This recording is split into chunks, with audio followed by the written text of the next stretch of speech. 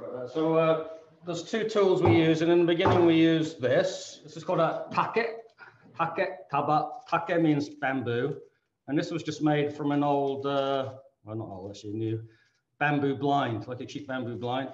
So what this one does is quite light, so it sort of inoculates skin deep, so that when you hit with it, you do it consistently, then you don't get that stinging feeling on your skin. It doesn't. That's the first level. Then the next level is the tetsutaba. The tetsutaba, this one's quite a nice one. It's pretty heavy, it probably weighs about 3 pounds, and it's made of stainless steel.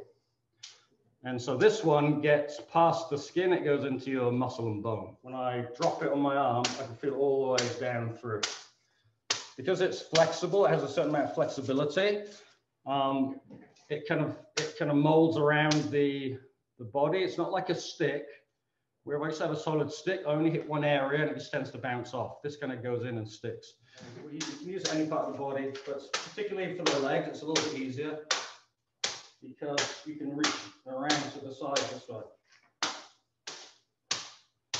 I start to realize that if you do this consistently, your body becomes very resilient to strikes.